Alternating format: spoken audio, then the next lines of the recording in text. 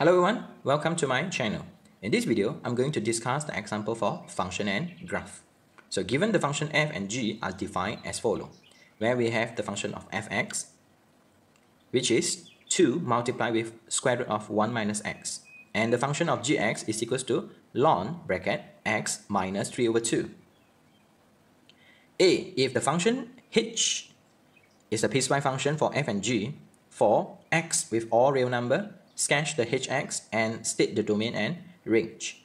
B, show that hx is not one-to-one function. Then find the f inverse and g inverse. Hence, evaluate the f inverse for the value 4. And g inverse row with the f inverse value of 2. Where we have the function of hx is equals to 2 multiplied with square root of 1 minus x. Where we have the situation 1 minus x must be greater than equals to 0. So in here, x will be less than equals to 1. So the domain for the function fx will be x less than equals to 1.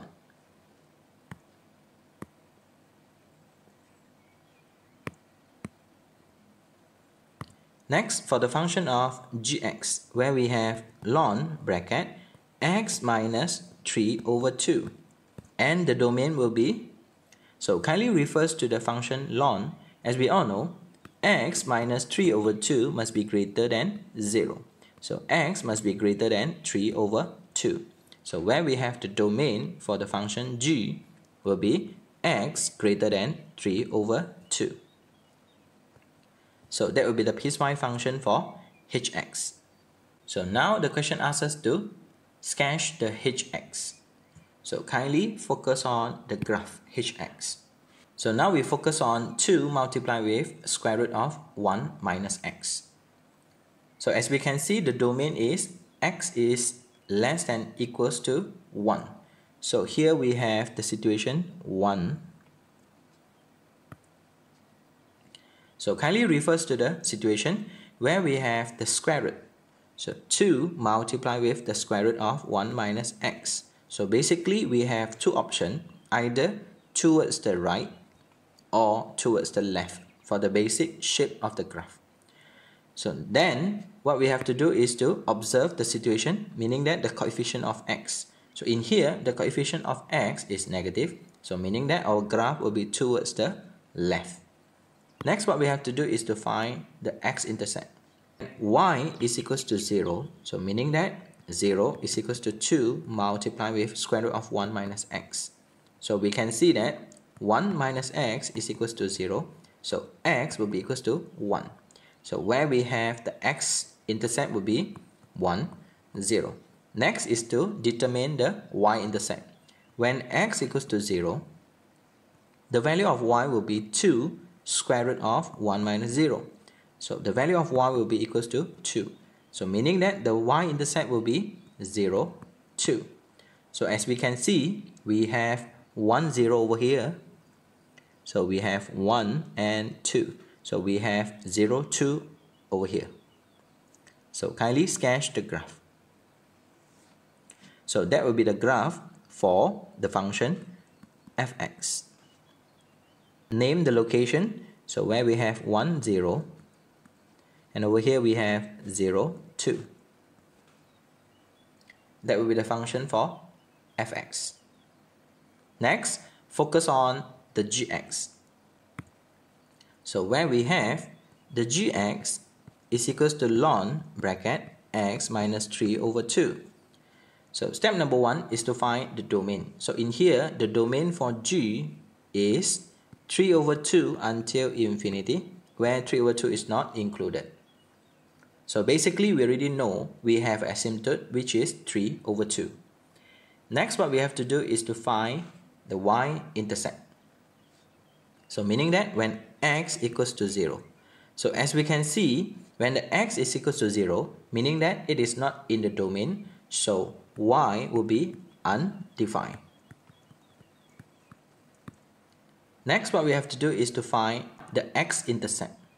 So meaning that when y is equals to 0, where we have 0 equals to ln bracket x minus 3 over 2.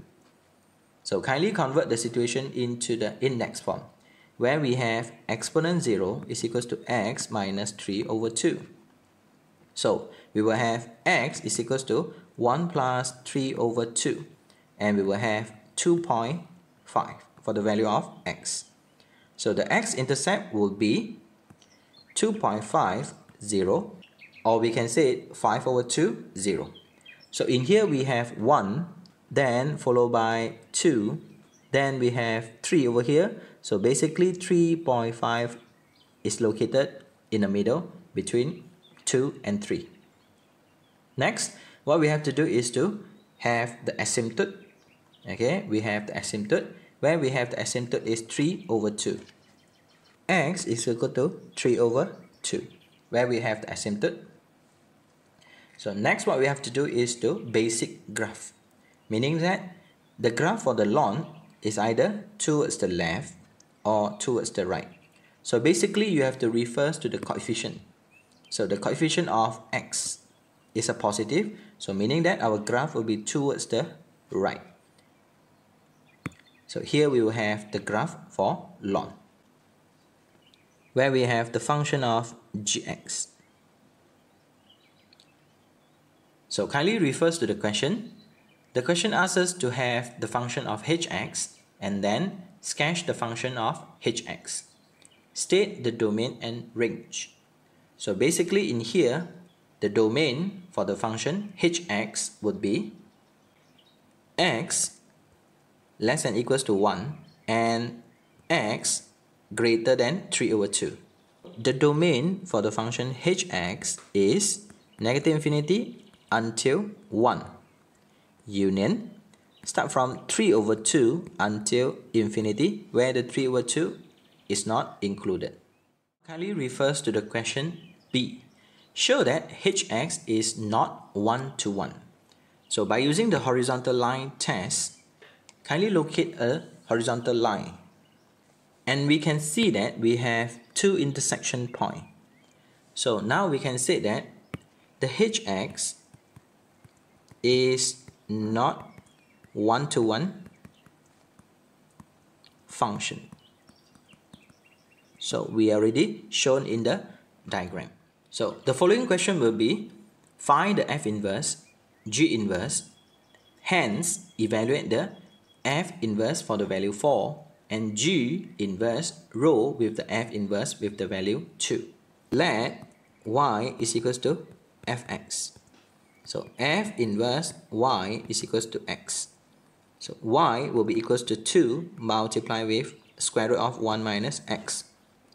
Next, what I'm going to do is to express the x in terms of y. So where we will have y over 2 is equals to square root of 1 minus x. Square both sides, and we will have 1 minus x is equals to y squared over 4. Rearrange the situation. X is equals to 1 minus y squared over 4.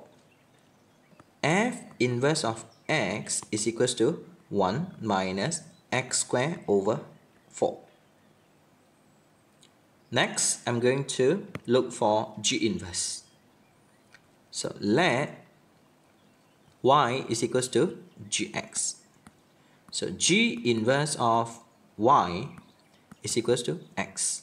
So where we will have y is equals to ln bracket x minus 3 over 2. Now I'm going to express the situation x in terms of y. So we have exponent y is equals to x minus 3 over 2. Rearrange the situation. X is equals to exponent y plus 3 over 2. So G inverse of x is equals to exponent x plus 3 over 2. Next is to find the F inverse for the value 4.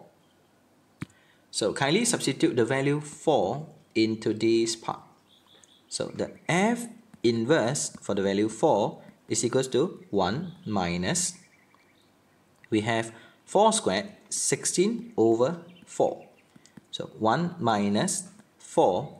So the F inverse for the value 4 is equals to negative 3. Next, what we have to do is to find this part. Okay, so G inverse rho with F inverse the value 2. So kindly substitute the value 2 into the F inverse. So where we have G inverse rho with the F inverse value 2. So 1 minus 4 over 4.